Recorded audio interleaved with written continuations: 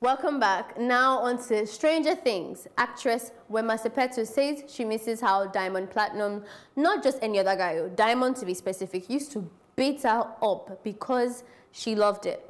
I mean, as bizarre as it is, she is not the only one. But like I said on the show, and I'm saying this again, this isn't a let's laugh at her type situation. Healing needs to happen. Help needs to be given. Someone that also needs a lot of help, but also some serious chastisement, is Councillor Luderot. He is known for being a careless and offensive talker in Ghana. And Juliet Ibrahim has had enough and wants him to be arrested and used as a scapegoat for rubbishing the plight of a rape survivor. This response came after he said, it's even a bit hard for me to repeat, but he basically said that some ladies enjoy it while they're being raped. I mean, it's just absolutely sick. Please take a look. Because I loved it. This is coming from actress Wema Sepetu. She said, and I quote, "He would beat me up thoroughly. Ironically, I loved it when he battered me. I just don't know why that was the case, but I remember he would pamper me after assaulting me, and I think I loved it because he'd give me attention after the battering. Honestly speaking, I miss being beaten up by him a lot." End of quotes. And this is coming from the actress. Let me repeat it again. What she said, honestly, she missed being beaten. Not just being beaten, by him. That's the problem, but okay. There is a percentage of women that are like that, that like being abused. And it fascinated me. So I've done a lot of knowledge absorbing, trying to figure out, because I don't have any idea of how to even think like that as a person. And there's so many things that I've come across, but for her, based on how she sounds, one of the things I can say is that she's minimized the idea of abuse, and I can only, give that to maybe the fact that she's been exposed to violence on an earlier or before. And I know people are going to come from, especially Nigerian parents here, but even beating your children, or if you're beating your wife, I know they beat you, you're fine, but not everybody works like that. And we've been able to see some connections in regards to that. You've obviously been exposed to violence. If a girl has never been touched in her life and then she entered a relationship where the man slapped her, she would not love it and miss it so much. That's one. Second thing is that a lot of women are actually addicted to drama. So you find that a lot of people don't like normal, healthy relationships. They find it boring. So the idea that, because I don't know how you have other things that you're doing in your life, like building each other up and striving each other and loving each other, that beating has even gotten involved. So obviously there's something lacking in your relationship, and you find the beating and the loving afterwards as a means for you guys to bond, and you don't have any other way to do that. So in that way, it's sick. If in this situation now, in this scenario where we've actually established that the percentage of women that enjoy being abused, would the man also be called an abuser in that? Of course. Okay. Of course. You see, that's the problem because of that question that was even asked. And I feel like we are also encouraging this narrative. I'm not talking about us on the stable. I'm talking about the people that the people that are even promoting the story or indulging them or even listening to them. And so we should disregard them, because there are people, the women who would, I mean, I have met, this is not just about this. Right. This is not just about this story now. Even while I was in secondary school, there's women like that. I mean, there's a girl who said if the guy doesn't beat her, then he doesn't love her. You know when and there we are people like that. I don't know if how would you categorize the man who indulge in that kind of showing of love? And it's still definitely an abuser, because you see, the thing is, some people's flaws work well together. If I'm a mumu, for example, I would work very well with an exploiter. My intentions to be mumued is different from why you want to exploit, but they help each other. They work together. I think it was Pexi when we were having the rape conversation, right?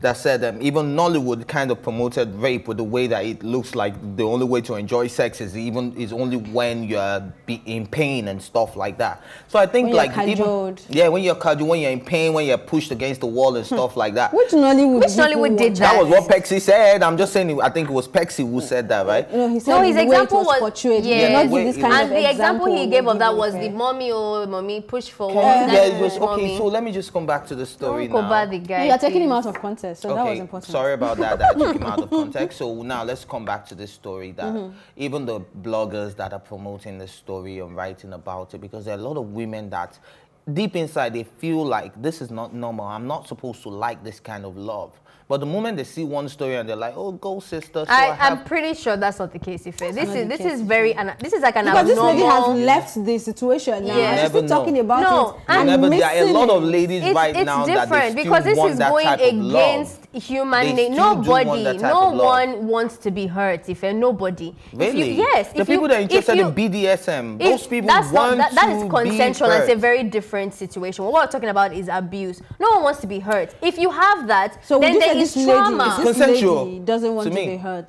No, I'm saying that. No, She he's will- saying that there she are will people stir up a that drama you can just so that influence you can beat people. her. I'm saying for this girl, she has trauma that is projecting itself like this, and it's not normal. So a normal girl cannot be scared. So she needs to be helped to understand why she her thinks value, that way. right? Yes. Yeah. So I don't think a normal girl would sit down and be like, "Oh yeah, I like this. I also want to be abused." Like I'm talking about somebody who like is that. already in an abusive in an situation. abusive relationship and be like, okay. I'm pretty sure there's- And then she's like, okay, so my man does the same thing. Every time he beats me, he showers me with gifts. It's always I get what you're saying, but we cannot It's a wrong narrative. We cannot shut people like this down from telling their story because someone else has a mental issue that they've not dealt with. Rather, we'll probably help that person get help and also make this person understand that being abused is not fun. It can never. I just don't like where they all add their full stop. Like after saying this story, they just. I think it should continue by saying no to.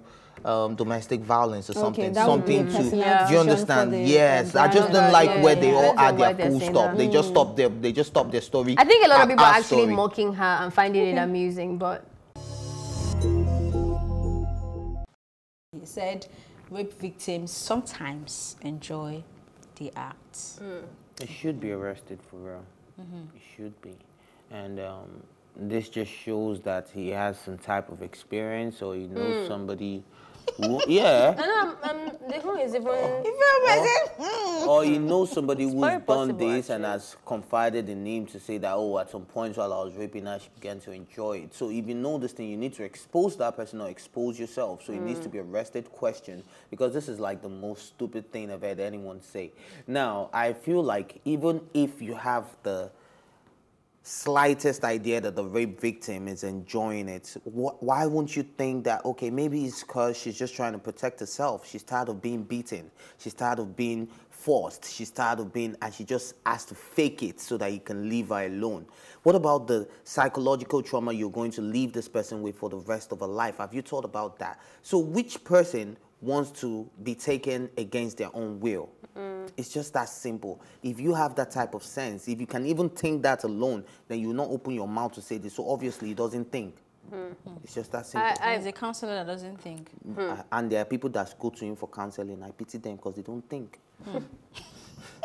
I'm almost very certain that it isn't that the victim gave them an inclination that they were enjoying it.